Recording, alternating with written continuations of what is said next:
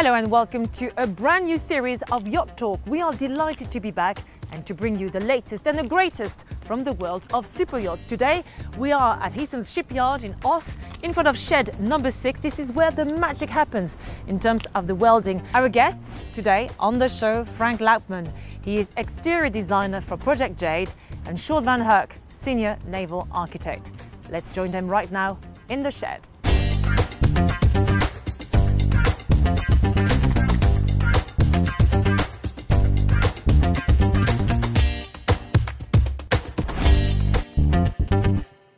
Gentlemen, hello and welcome to Yacht Talk. So, Sjoerd, this is quite a location, isn't it? Where are we exactly? We are here at shed number 6. This is our aluminium construction hull. We can build two aluminium hulls of about 50 meter or one aluminium hull of 80 meter at the same time. So we'll find out a bit more about what's happening here in shed number 6.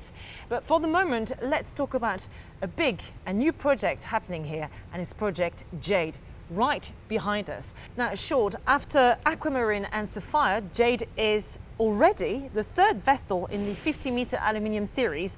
So what do you think makes this platform so successful? She is very successful because she's very sporty with a top speed of 23 knots.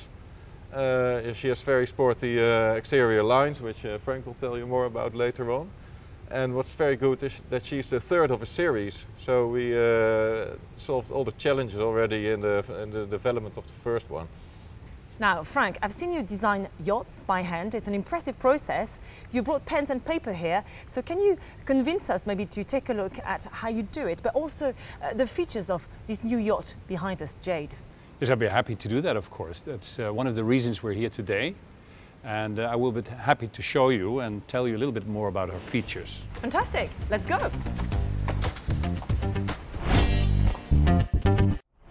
How do you start? We start with a good conversation all the time. At this time they asked me to make a distinctive yacht. And I thought, what can I do to be special here? Because, you know, all the industry thinks about this 500 gross tons mark. So it was my idea to use the heritage of Galactica Star, a vessel from 2013, and revive that in this vessel. So that's how we started. Galactica Star has one arch going from the aft. I'll more or less draw it for you. And I thought, for this vessel, why don't we put it up just at once? So we cover, with one arch, we cover 2 decks.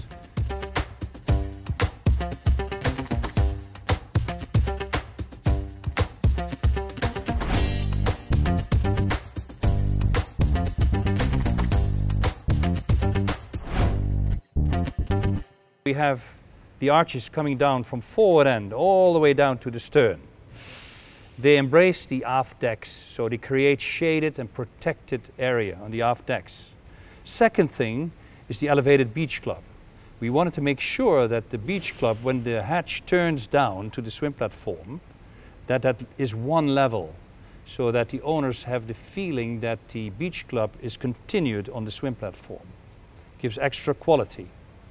Then another important thing is the pointed bow. We really pointed it. And it has its nose down a little bit, so this goes down a little bit, which gives a very sporty and rugged character.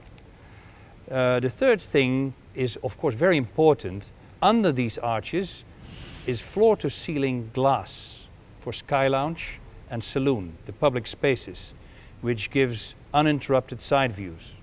And then a very important detail for the captain are the non-distorting windows, which consist of 3 flat window panes. Very important. Wow, Frank, thank you. That was really interesting. Well, it was a big pleasure to have this chance to do this live and lively. Thank you for it. Very much so. Thank you. The project started like a year ago and will live for 10 years after the delivery, at least I hope. So take in consideration also the exterior lines and try to harmonize exteriors and interiors and trying to make an object that will be fresh, contemporary, a bit modern, let's say in a modern way, but without have the cold experience of the minimalistic of the past. We have for sure the main deck is a key point for us, starting from the big saloon with these enormous windows where there is basically no divisions between interior and exterior, especially the area of the main saloon, the entrance with the sofas, the TV areas, and we created these, let's say, really enormous dining areas that is very peculiar and very particular on this series of boat, and especially on Jade. We optimize the space of the China room. It will be really an entertaining place. A very nice point of the boat is the flybridge. The flybridge is first is enormous in dimensions and has all the features that you can searching on a flybridge of this size, because you have a very large area for sitting and entertaining your guests or your friends with an enormous bar, sitting areas, dining areas, and then you have the jacuzzi and a sun pad. So all the activities on al fresco or on the flybridge or on the sun deck, whatever you want to call it, it's all condensated on this deck and is not overcrowded. So you have also space for do a party, also having all of that.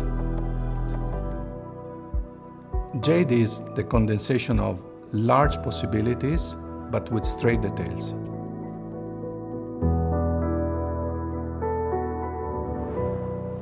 Sjoerd, as a senior naval architect, you have been involved with many Heesen projects, but which one has been a key highlight for you?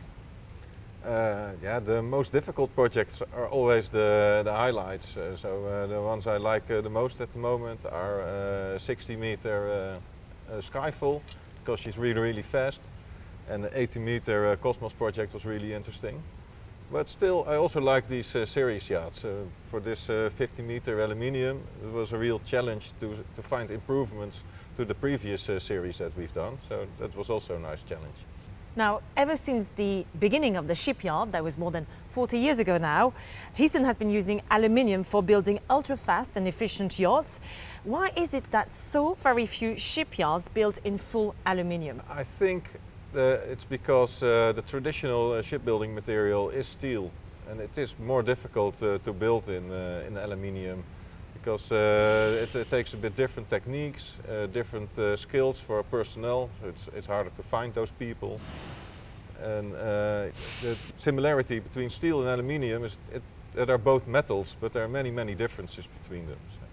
Okay, and one of the key benefits of aluminium is, of course, its lightweight. Can you take us through some of the savings you achieve through aluminium? Yes, that's true. Aluminium is lighter than steel. The density of aluminium is about 30% of of the density of steel. But that does not mean that the aluminium yacht is 30% of the weight of an aluminium ship, steel ship, because there are many more differences. And most aluminium ships are fast, so they have bigger engines, makes them more heavy, of course.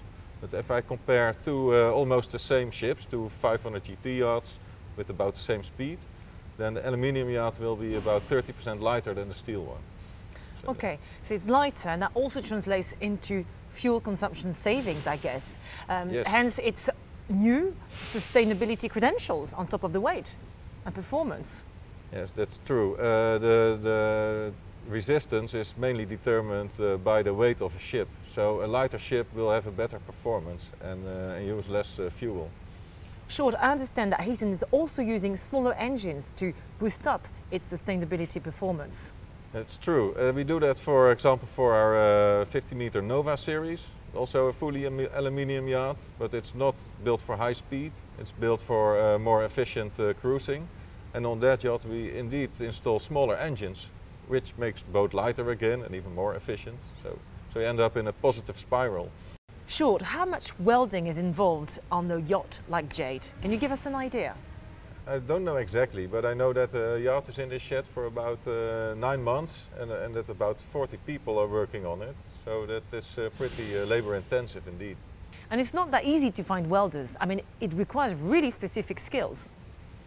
That's true indeed. It requires specific skills, and those people are not easy to find.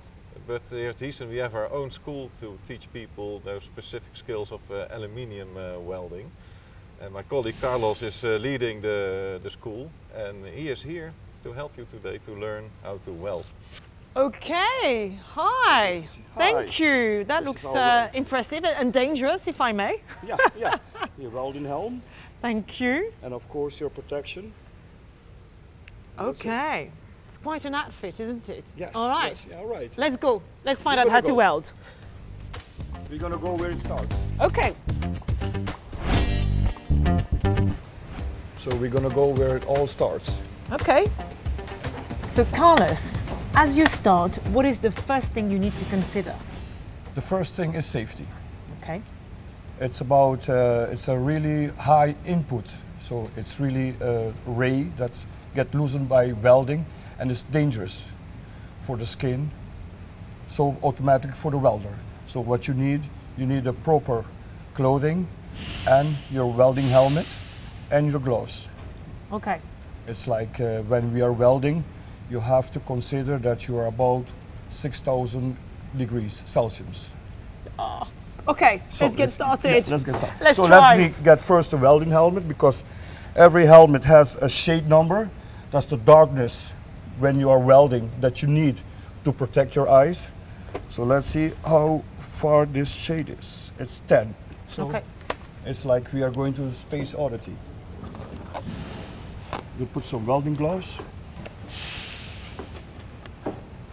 So then we have the torch. Automatically, as soon as your wire makes contact with the material, it's automatic. You let go and it keep on going. You want to stop, press one more time. You just Yeah. pulse it. I will guide you first time. Okay, here it is. Yes, Yeah. a little closer, because you want to see what you're welding. That's it.